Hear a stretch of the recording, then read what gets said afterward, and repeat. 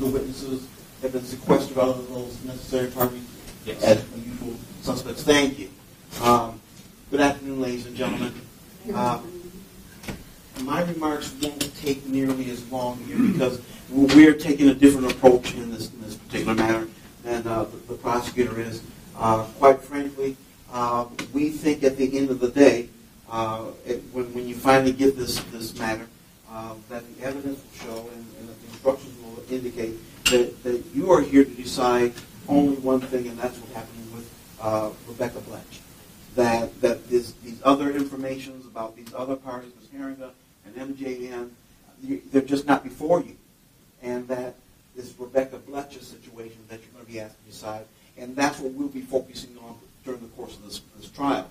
Quite frankly, we believe that once you hear that story as a part of some other grand scheme of things, with a lot of different information in it that may or may not be interpreted as the prosecutor would like you to, that you will find that my client is not responsible for Ms. Bletch's death.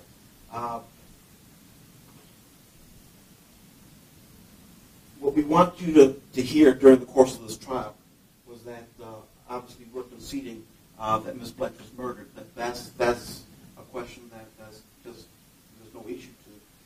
She was out jogging and minding her own business, living her own life.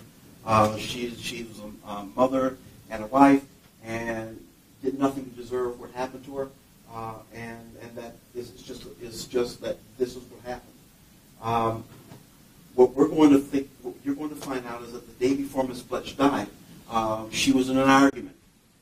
She was in an argument with her husband, Kevin Bletch, and that there was this issue that came up.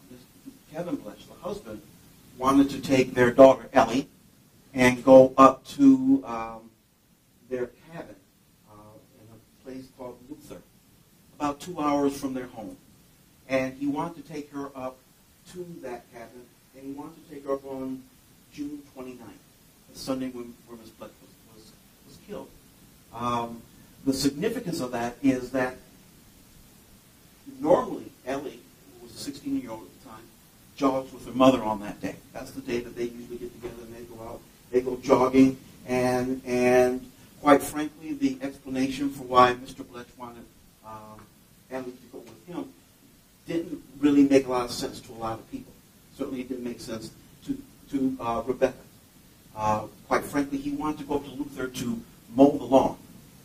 It's a 2-hour trip, and they were going to go up there the following week anyway because they had company coming. They're all going to go up and enjoy this location.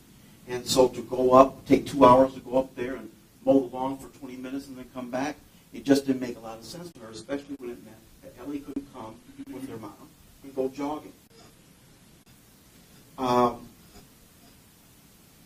Kevin Bletch won the argument.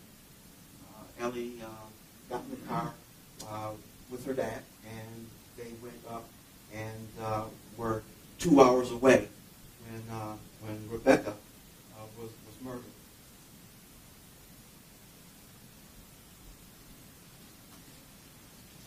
She was running alone. Had her daughter been there, she'd had company. What you're going to find out is the police later discovered that there are 2 life insurance policies on Rebecca Bletch, totaling about $200,000.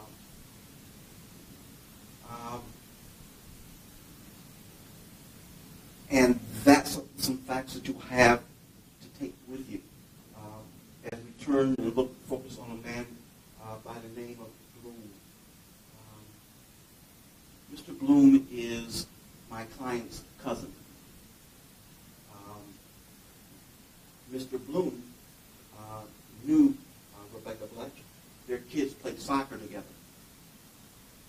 And it appears that Mr. Bloom had at least some sort of fascination with Rebecca Bletch because he was Facebook stalking her. He was following her on Facebook and trying to contact her and get information about her. It also appears that Mr. Bloom was in financial difficulty. He was bankrupt. Further, it looks as if there may have been a connection between Mr. Bloom and Kevin Bletch, the husband.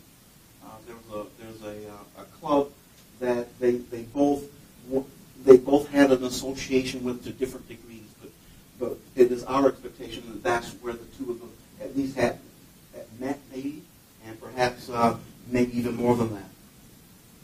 You should know that Mr. Bloom is an expert marksman.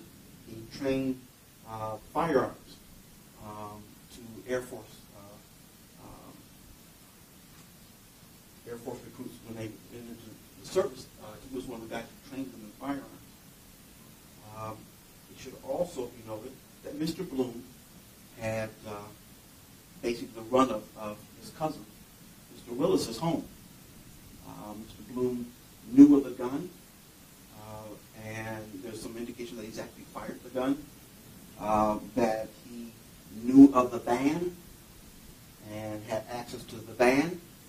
And in fact, the testimony will be that we expect that some of the materials in the van were actually some of his stuff.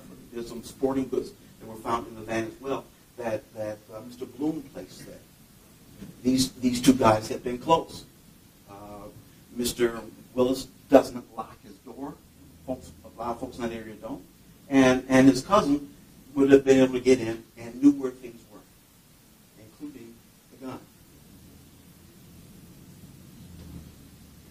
We think that the evidence will show that the shots that killed Ms. Bletch were well placed. We think that Ms. Bletch, and you'll be shown photographs of her belongings stacked on the side of the road.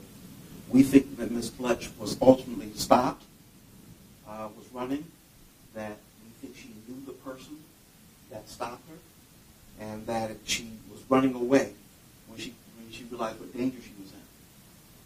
We think that the evidence will show that the shots that killed her were from a .22 handgun, and that she was moving away, she was running away, and these shots were at distance. And we think that the evidence will show that this is not the kind of shooting that a casual gun owner can accomplish.